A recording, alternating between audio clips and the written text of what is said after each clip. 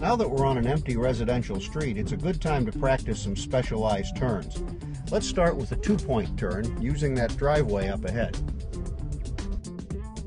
Good, you remembered to signal. Now you can either pull into the driveway or back in.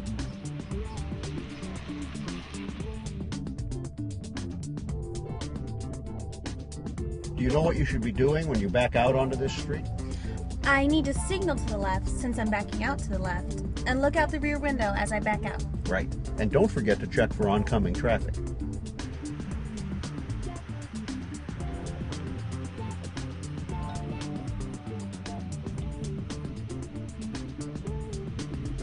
Now that you've backed out, just drive in your new direction.